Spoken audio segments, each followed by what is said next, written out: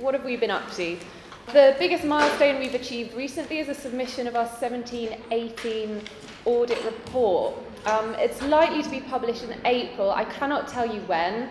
NHS England have updated their standard reporting procedure, so there are no hard dates associated with that, which makes it quite difficult to plan our launches and to communicate with you effectively, because we cannot release your unit level data until the national report is out either. So that's a challenge, but the good part of that is the reason that there is a bit of a delay at NHS England is because these days Simon Stevens is reading every single audit report personally. It's not going to a minion. So it's nice to know that all of our collective efforts are landing on the table of someone who it should really land on the table of. So that is good news. We will update our interactive reporting tool, NPDA Results Online, as soon as the national report is out. And we're going to get your preview summaries as soon as they are ready. So we can get that out in advance. You're just not allowed to share them outside of your trusts, but that will give you your cleaned data. It's the last part in our validation process. So it's not finalised data until we've published the report, but we're going to try and get you that as soon as we possibly can. Outlier notifications, positive and negative, are likely to go out next week, so look out for that. And I did want to highlight that prospective data entry is possible all throughout the year. So every time you upload data into our data capture system, you will get a summary of your care process completion rates at a service level or at an individual.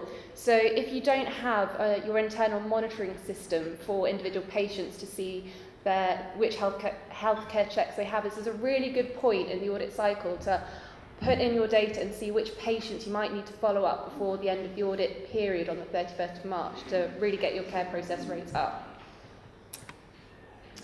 Spotlight audits. Thank you so much for all the data that you gave us for the spotlight audits. I know that was quite an undertaking on your behalf. The audit burden of the core audit is heavy enough on you. We do realise that, but we are really excited to start analysing that data. We're cleaning at the moment, and we can't wait to see what kind of results we're going to get out of that and what linkages can be made to the unit level results. We're attempting to submit those drafts in March, likely to publish in July, but we're going to get your unit level summaries out in advance of that again, just as quickly as we can. Prems are coming. We will have sent out your hard copies of the survey so you can see what we're going to be asking. There's some promotional materials, posters. Those should be with you in the next couple of weeks. We're just waiting for the translations to come through so that the survey can go live. It's going to be live online for 6 months. Ideally, it would be a quick snapshot that we could then just take forward to analysis immediately, but we know that there's just not a good 3-month period that's going to suit all units. So over 6 months, you can decide when you want to intensify your efforts if it's not going to be all along 6 months for you. We piloted the Prems successfully. They've undergone a psychometric analysis, so we can be sure that the questions that we're asking are useful and functional. And one of the pilot sites suggested that it would help them to incentivise responses if we offered a prize, so we've done that as well.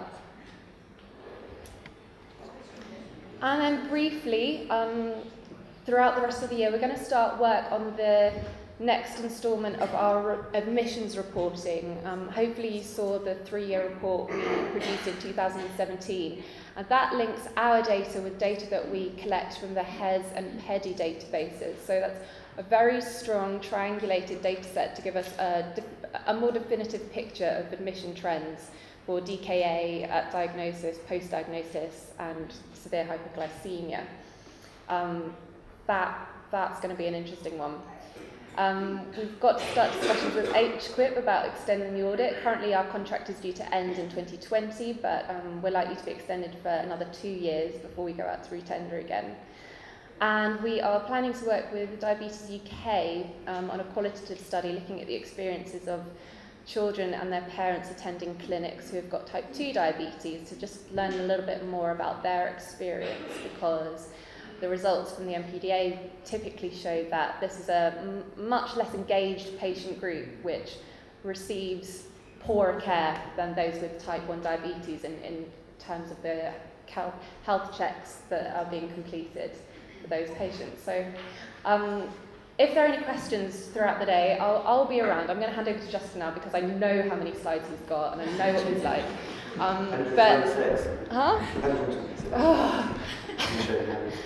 I will show you how this works. But I just wanted to. I also just wanted to point out some of our core team members here today because